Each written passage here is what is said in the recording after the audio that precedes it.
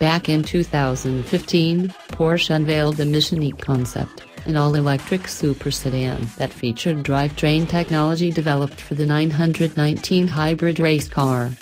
It didn't take long for Porsche to confirm the production model, and the test cars spotted on public roads began to fuel everyone's dreams of a premium competitor for the Tesla Model S. While the Mission E is still under development, Porsche wants to expand its all-electric lineup with a different model.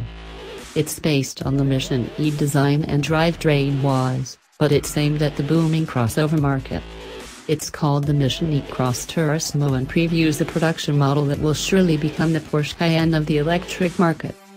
Unveiled at the 2018 Geneva Motor Show, the Mission E Cross Turismo is a sporty crossover that combines elements seen on the Mission E sedan, the Cayenne, and the Panamera Sport Turismo.